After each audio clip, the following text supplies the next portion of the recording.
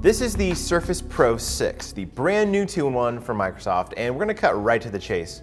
We really like it. In fact, it's easily the best 2-in-1 you can buy right now. However, that's not the whole story. So here are 5 things you need to know, some good, some bad, before you go out and buy it. The first thing up is the new black version of the Surface Pro 6. It's the headline feature, it's the thing that Microsoft is talking about more than anything else.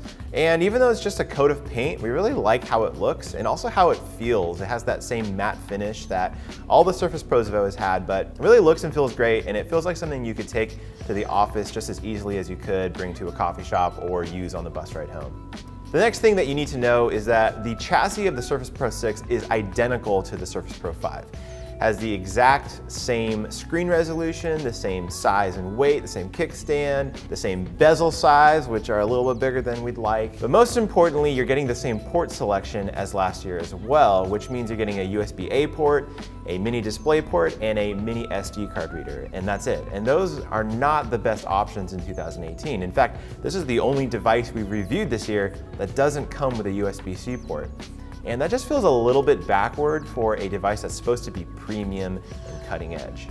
The third thing is battery life, and this is probably the most meaningful upgrade you're going to get in the Surface Pro 6 over last year's model. You can expect around 30% more juice in each charge, and that's really impressive. In our tests, we got over 14 hours in video loop and around 9.5 hours in web browsing. And that is a full day of work and then some, and that is really the battery life that the Surface Pro has always deserved. The fourth thing that you need to know is that the tablet experience in Windows 10 still isn't great, and this is something we've been talking about for a long time, but Microsoft really hasn't made any significant moves to resolve the issue. Navigating around in the operating system still doesn't feel like it was made for touch, and the App Store doesn't have anything really meaningful that you're going to be wanting to look for in terms of apps or games.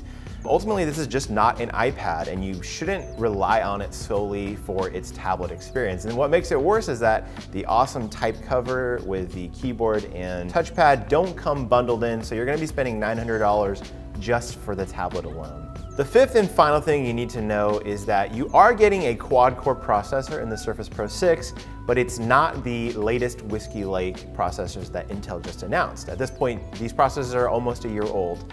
But you do get the option of Core i5 or Core i7, and both are very capable. You just need to know that these aren't Intel's latest and greatest.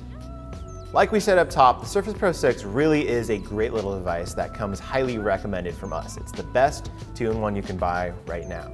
As much as we wish Microsoft would have taken care of some of our issues with it this year, all the rumors are pointing towards a brand new redesign of the device next year. So if you can wait till next fall, you might be in for a real treat.